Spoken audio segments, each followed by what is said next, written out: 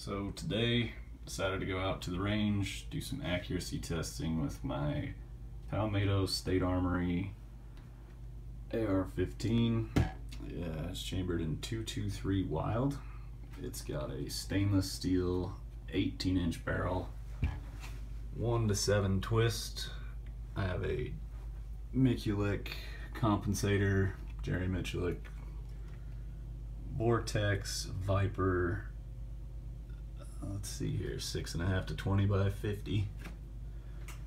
Quarter MOA adjustments, rifle length gas system. It does have a 2-stage Rock River trigger in there.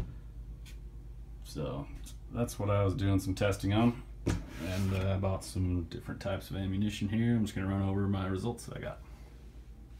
So we'll start out with the Hornady Superformance Match. It is 75 grain boat tail hollow points.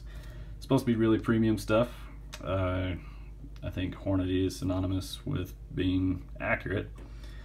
In the case of my rifle with the 1-to-7 twist, apparently it does not like the heavier grain bullets, unlike I have heard on the internet. Aim point was here. These three go with that. Aim point dead center. There, and all the way down here. And these are good trigger pulls. Those two grouped together not too bad, then one flew way left. Just not real happy with the performance out of these.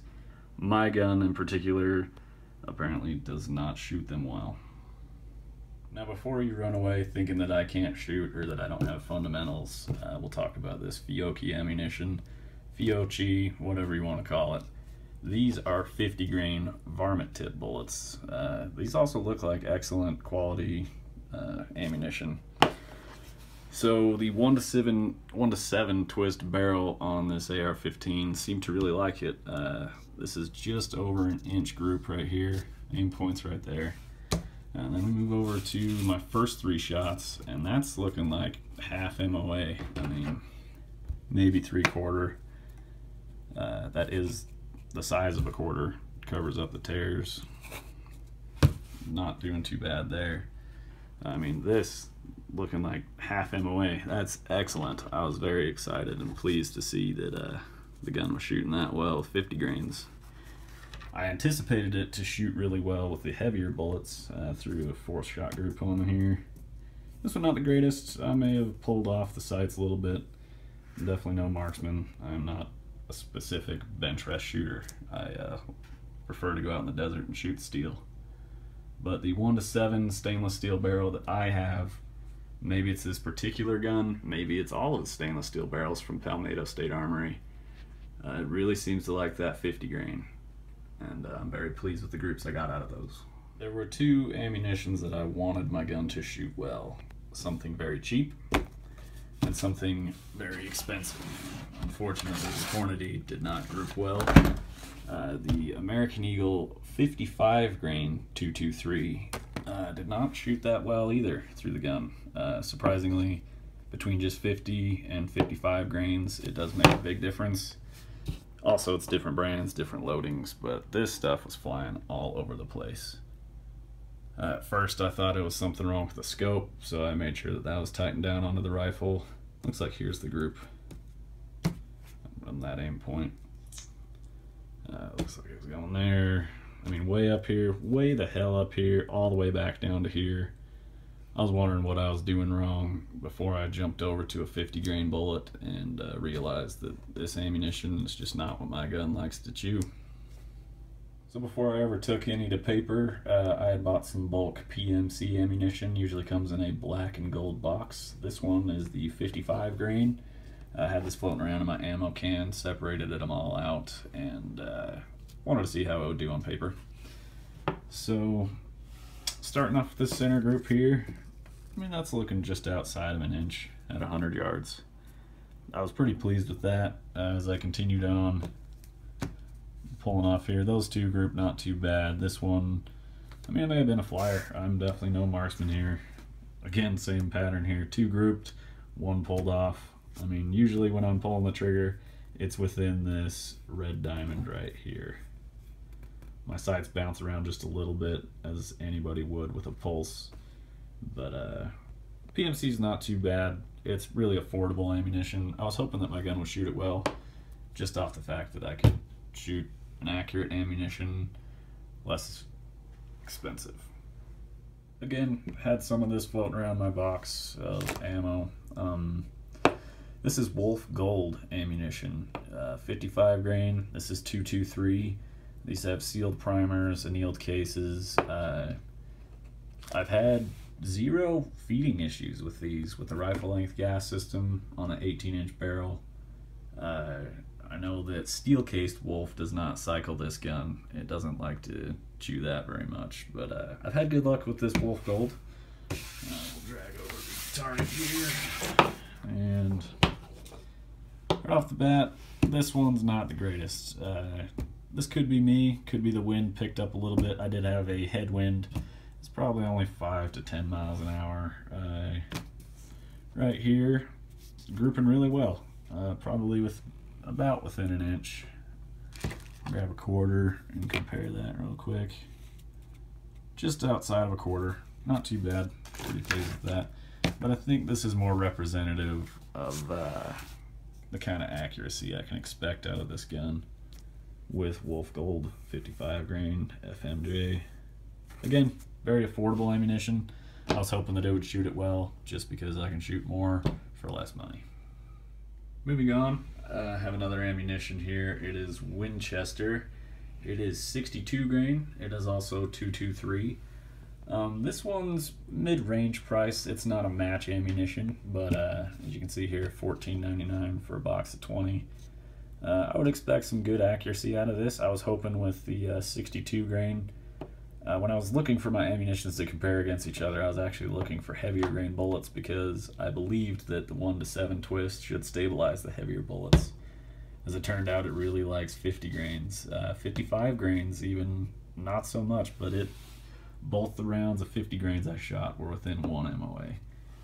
So here's the Winchester top right group. Those two not too bad. This one, I know that I did have a bad trigger pull, so that one's out. But from the other groupings that I see here, just not that great.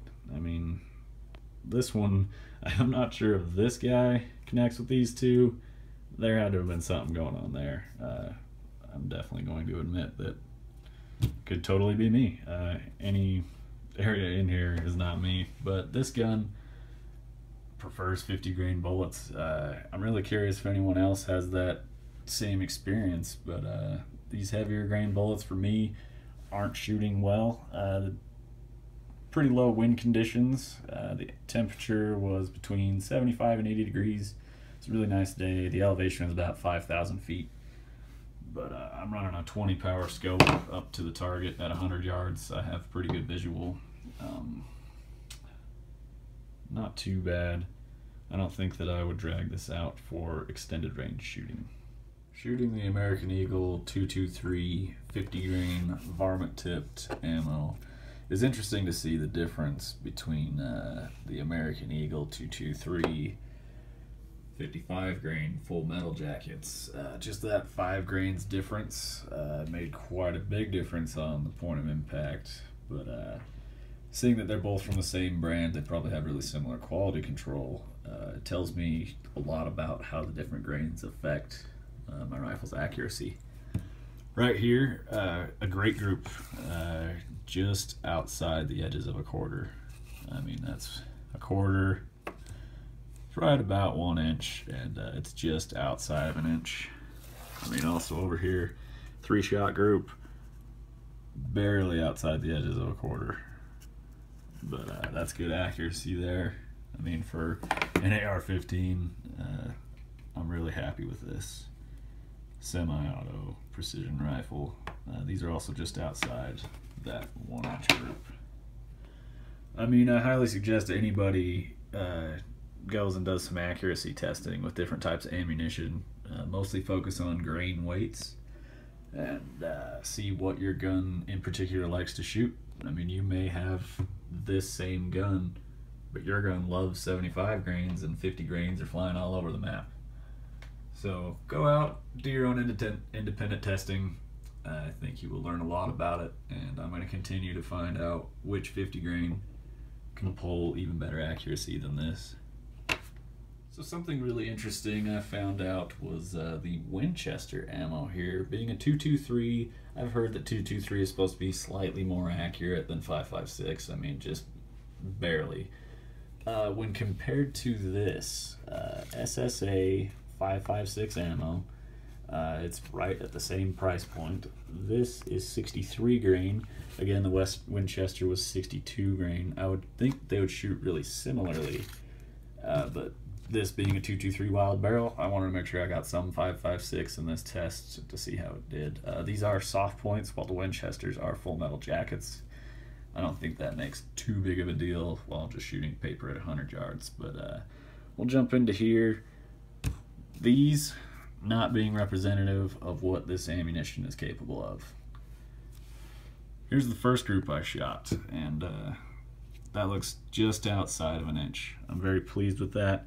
Really makes me happy to see that out of a 5.56.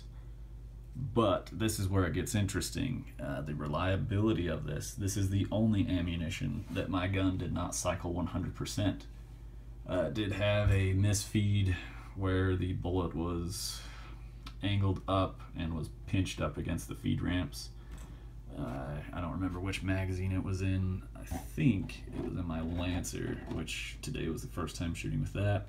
I didn't go full 20 rounds or anything. I just load up 3 at a time to help my barrel cool between each shooting session. I tried not to get my barrel too hot. I've never really tried to get my barrel hot at all. I don't do mag dumps or anything like that. Mag pull had 100% reliability out of this, although I don't think it was the Lancer magazine's fault for it not cycling well, because there were a couple short strokes where I had taken a shot, recuperated, ready to take the next shot, hit the first stage of the trigger, hit the second stage, it clicks and nothing goes. It did not load another round. That being said, it really kind of makes me sad, because right here we're shooting into a quarter at 100 yards. That's within an inch. That's fantastic. I'm very excited. I was super happy to see this come out of this ammunition. Any ammo that you pay more for, I think you should get more performance, and I'm definitely seeing it here. And then right here, I mean, this is best of the day within a dime. 3 rounds, 100 yards. Here's my point of aim. Between all these ammunitions, their point of impact shifted just because of the different pressures and grains of bullets and whatnot, but I mean, that is fantastic. That is precision right there. Not only that, I have seen Falcor Defense brag that their $5,000 300 Win Mag Petras with their carbon fiber proof research barrels, they're showing these groups off, saying, look how fantastic we are. Well, this Palmetto State Armory mass-produced rifle just shot that with 5.56 ammo. That's not even match quality. I mean, I'm not sure what this is intended for. Maybe really small game. I wouldn't really go for anything large with just a 223. But super excited with that accuracy. But again, I was having issues with it feeding and short stroking, and kind of breaks my heart a little bit. I was hoping that I could have reliable feeding and accuracy with this. This is an accurate round. Maybe with a carbine length gas system, it would perform a little bit better. So if you have a 5.56 or 223 Wild chambered AR15, I definitely recommend this. This is the best I got out of all day. Outside of that, I think I'm going to be sticking with 50 grain varmint tipped ammunition.